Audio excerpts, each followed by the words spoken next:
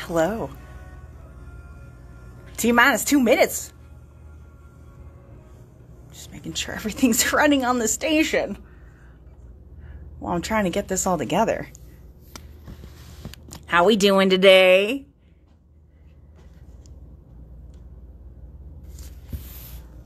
Very cool, very cool. I'm gonna let you guys roll in here. Oh, snaps. I guess we're starting a little early and I'm okay with that. All right, let's get Aaron in there. Adam.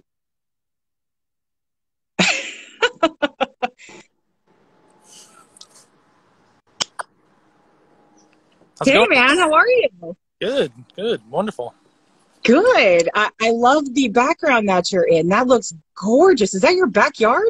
It is my backyard, or it's a really, I want to say it's fake, but no, it's not. It's real. All I have behind me is this plant and a little cactus. You got to I'm have a trying plant. with the green. You got to have a plant, or that guy's going to make fun of you. Not having it. Hey, man, I'm so glad that you could join me. Is this your first Instagram Live? No, I've done a couple, but it's always fun, and there's lots of time in my schedule to talk music. Agreed. Well, I'm so glad that you can join me. Again, we were hanging out with Peanut of 311, who are doing two awesome back-to-back shows next Friday, the 13th. A very superstitious day, but honestly, I feel like it's one of the best days. I think it gets a bad rap, but it's a really good one.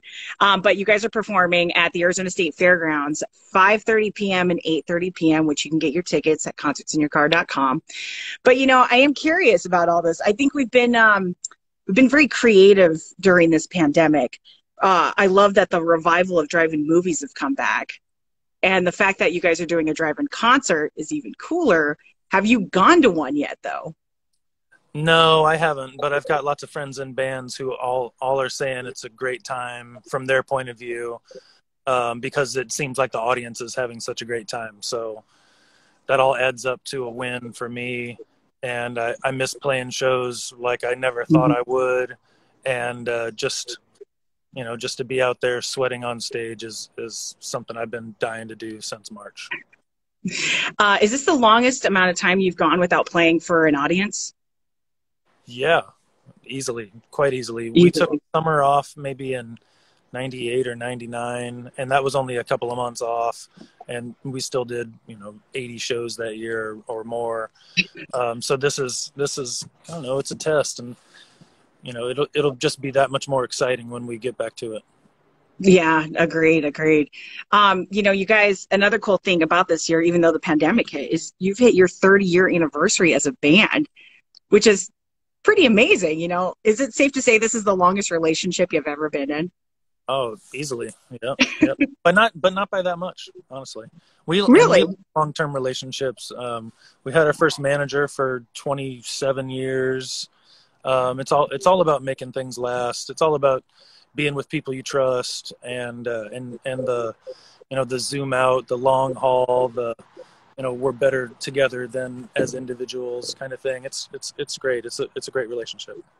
That's awesome. I mean, it's been a beautiful relationship for all of us as fans, and you guys have done so much during that time to, I guess, almost become a part of your fans' lives. You do so much for them.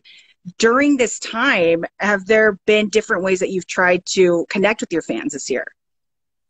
I mean, I've done stuff like this before, like just to make it easy for everyone to see and hear an interview that they might have missed in a normal year where they're working or taking their kids to school or something like that. It's been cool, but I'm pretty active on social media just because it's fun for me, and I like knowing what the people are talking about, the 311 people and all the crazy artists and the beer makers, and you name it. There's a subreddit for it one way or the other, and you can appreciate all your little nuances because there's a gang out there for you. And yeah, I like talking it out with people. I've played a little bit on Twitter. I've done a couple Instagram interviews like this and gone live frequently when I can't take it anymore and I need to just put it into work. I can't just keep it in a little a little, tight little tweet. I've got to talk it out. I feel like lately though, I've been like so like aggressively messaging, and I'm like, I'd rather just talk it out. It's so much easier to get it out through your voice, and it kind of feels a little bit better as if it were not on your shoulder anymore, if that Yeah. makes any sense. Yeah, there are different ways to communicate, to even the same audience, and that's kind of nice. Like, I'm feeling like this. I don't have much to say, or I've got a lot to say and I need to get it off my chest. The support system is always there, and I like being that for our audience because I see them as that for me. In a lot of cases. That's kind of cool. It's almost therapeutic in a sense. Am I right? Certainly, certainly. Yeah. On top of you guys doing this drive-in concert next Friday, at least here in Arizona, and then again, I believe the following week in Ventura. Am I correct? Yes. Okay, I cool. think it's the next day. It's the next day. Yeah. I love that you're going back to back with it. But then when it's done, the cool thing is you also have these live stream concerts that you're doing. The first one, November 11th, which is you're going to play music, the album in its entirety. Then on December 11th, which I love the 11th theme. Love that you guys kept that going. You got Yeah. Grassroots. And then on January 11th, you're doing the Blue album in full. Now, when you're putting all of this together, are you just putting the albums in by order that you want to do it, or did you guys hand select like, oh, we should play this one here or put this one here? I mean, it's the combination of what we think people would be interested in, keep their attention, and because it's a rare thing to do, and then also like we can pull it off. Those are albums that we played hundreds of times because they were our only part of our songbook. We only had a few pages in a songbook, and those were years that we played 100 plus 120 shows a year, in and out of Phoenix with the Funk Junkies and Yeah. and Mesa, of course, the amphitheater that's strategically positioned that when you have a sound check, the sun is destroying you. It's an absolute laser ray of a sound check every time. I don't care what time of the year it is. I'm not even joking, man. They have to have like a magnifying glass like right in front of everyone because it burns. I've been on that stage during sound checks and I'm like, how are you guys doing it? Yeah, just barely. I've stood off stage and sound checked before, like sitting with the monitor man. Well, to make you even feel more welcome in Arizona, we've decided we're going to put the stage right in front of the sun so that you can see it directly, get that Arizona feel in you. You know what I mean? I appreciate that. Yeah, it's going to be 95 in California. Might as well just keep the heat coming. Well, you're right. Well, you're lucky. I think we're cooling down a little bit. For some reason, we're completely skipping the 80s and we're going straight to the 70s. So you're going to feel real nice. Love it. Something kind of cool too that I've noticed and I've been really intrigued about is you guys came out with a comic book this last year. Yeah. What a fun little project. It's just you never know what opportunities are going to pop up when you stick together for 30 years. Yeah, you guys done a lot of really cool things for your fans. This one is I love comic books. I love video games. I'm just that person. But the fact that you turned it into relate to your last album, Voyager, it is really cool. How did the idea come about, though? The publishing company got a hold of us as far as we've got artists and we can make this work for you, given a kind of a promotional tool, and knowing that there is that subset of people that will love to have characters made of us and then sent on missions to save the universe, as unoriginal as that is. But yeah, it's really fun. The 14-year-old in me was very excited about getting it together, and I've talked to people and comic book and graphic novel publishers and just about ideas before. So to see something come all the way out and into print and have people excited about it is really cool. Now, are any of you involved in the storytelling of the comic book? No, or does that just come from the publisher? Yeah, no, the writers are writing it. We're letting the pros take care of it, but we okay the you know, the loose, you know, story as it is. And if, Hmm. and if we're offended by anything, we'll strike it down. Oh, that's awesome. How cool is it for you to see yourself, being immortalized as a comic book character? Because I saw that you're the Reclaimer, which is, for those that don't know, is like the hustler, smooth talker, master of social engineer, which sounds just like you. Yeah, it's great. It's fun. I like putting on different hats, and I love that world. I mean, I've got a I've got a Punisher tattoo that I've had since I was 18. You know, and it's something that I love comic book art. It's one of the few things that like jazz that I think are very American. You know, I don't know if comic books started in America or anything, but it always the American version of it feels like a proud thing to share with the world. And then of course, you know, you go to Asia and Europe and see how they do it differently is just another way to know the whole world in one little, like I said, like subset of our community, in Mhm. graphic novels and comic books. It's a beautiful thing. That's awesome. Now I guess we're just waiting on a movie about 311 coming up. Join the Marvel universe. Yeah, join the Marvel universe. You guys should have just came in right at the end of Endgame when everyone just, circled hand in and to beat Thanos. I saw you guys right behind Black Panther, so it was great. Oh, It's a really cool addition. oh my! I can't watch. Scared to watch Black Panther again. Oh, I did, and it hit me right in the feels. It hit so much harder than the first 5 times that I watched it, but it's such a great movie. Yeah. Another cool thing, since we are kind of talking about like movies or whatever, but you've been dropping these webisodes for 30 years of 311, and you guys have been going down all of these memory lanes and all of these awesome events that you've done. What was it like for you trying to remember some of these things, or are they just as clear as day for you? Yeah, it's a give and take. I mean, some of it is easy to remember, and some of it, a lot of it is I'm surprised I forgot it. So it's good to see all the video, and we came in a nice strategic time where we cameras were cheap, and it's easy to get film of even 25, 28, 30 years ago, Mhm. kind of on that edge of consumer camcorders. And how great it is to really relive that and share it with the fans, and just to have it documented in that way is such a cool thing to have. So to be able to share it online with people and get people excited about how long we've been doing it and how much we're looking forward to continue doing it is really fun and something to remember unto itself.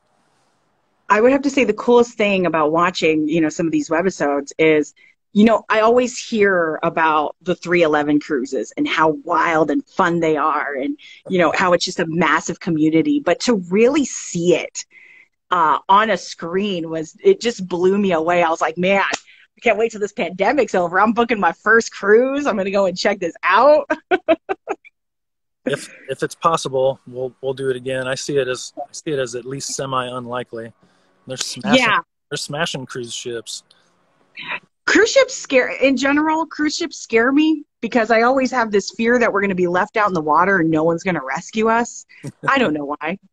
But I feel like if I were with an awesome group of people that love the same band as I do and everything's all about unity, I'm like, well, at least I'm with people. So Yeah, it's magic. It really is. It was. I think the version that will exist post pandemic is destination shows. We'll go to the Caribbean together, and we'll be at a hotel resort together, and we'll all be together, and we'll have great guests, and a unique setting like that gets people in the mood, and the band as well. And yeah, the first cruise was so electric. I mean, it was levitation. I barely touched the stage. I was floating the whole time. And what's great is it's 2,000 people. It's not a huge show, but mhm. everybody being like-minded and not going home and and loose inhibitions. Make it all just a magic scene. So that's why we did it 6 times, and I'm happy we got it in as many times as we did, because yeah, the whole thing's up in the air. But we'll find another way to travel together and be in destinations together. Yeah. So basically the opposite of Fire Festival is what you guys are going for with these destination ones. Yes. No chicken sandwiches for anybody, unless that's what you're in. Unless it's your choice. Oh, that is too great. Has there been an idea that you guys wanted to pursue with your fans that has not come to light yet?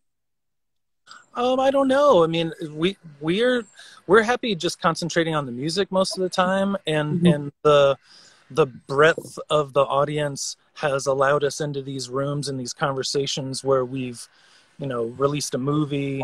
We have a continuous beer family that's growing, that cruises, 311 Day. It's all, a lot of them aren't our ideas at all. We're just running with it and enjoying the inspiration that comes from our huge community and our ability to pull things off. And we've been lucky to be working with good people on all of those things, and to really enjoy spreading out, not just being a band while concentrating on it, but having a great that lets us into these rooms. Nice. Well, I do have one more question, because I think a lot of people are wondering, that are huge fans of yours, is what is the status on music or new music that could potentially be happening this year? Or have you guys been working on anything? It's mostly been quiet. I've linked up with Nick a couple of times after I sent him a demo that I didn't know if he'd like or not. I mean, welcome to demos. But I got a 12-string for my birthday, and was playing that for just days and days and days, and came up with this progression that I built on with a drum machine and some chords, and sent it to Nick, and he really liked it. So he added a part to it, and like put the boom bap in it. I didn't have any boom bap. I wondered what was missing. There was a little tiny programming, little Frusciante programming going on, but Nick put in the boom bap, and I was like, that's why I work with this guy. So it was really fun, and we wrote lyrics together, and it's like 3/4 done. And the best part of it is we don't know, when or where it'll come out, and if even, but it's just really fun being creative still with someone that you worked with for 30 years and really enjoying the process, because he's so much fun to work with. He's so, he can finish my sentences and I can finish his, and musically he makes my bad ideas make a lot more sense, and I get him into like weird hats. So it's great. We balance each other out, I think, and it's a cool song called New Inspiration at this point. Well, I am very eager to hopefully hear this in the near future, even if it's sooner or later. I'm just glad that it's going to be coming out, I hope. Well, Peanut, I am looking forward to next Friday, seeing you guys again. 2 shows, finally getting back in action, where you're going to be in front of a crowd. People are going to be honking. It's going to be a ton of fun, man. It sounds like so much fun. It sounds like something we talked about when we were just getting started, as far as like setting up a trailer and stealing electricity and just playing anywhere, just setting up and hoping that people come, and, really just staying as loose as possible about it and making sure the audience has as much of a good time as we're having on stage. So I see that's how it's kind of going to go down, and being in the round is something that we don't really get a chance to do. So as a performer, I'm really, really looking forward to that. And as someone that's been sitting around for 6 months, not getting any exercise, it's going to be a great challenge, and I'm looking forward to it. Oh man, well, you better stretch up or something on Friday, because you're going to definitely need it with all the hops and everything happening. Well, Peanut, thank you for spending some time with me today and with all your fans. We're really excited for next Friday. Again, go and get your tickets at concertsinyourcar.com for both shows. Don't miss out on one. Do both of them. It will be important. Hey, have a great rest of your day, man. Thank you so much. We'll catch you later. Take care. You too. Bye.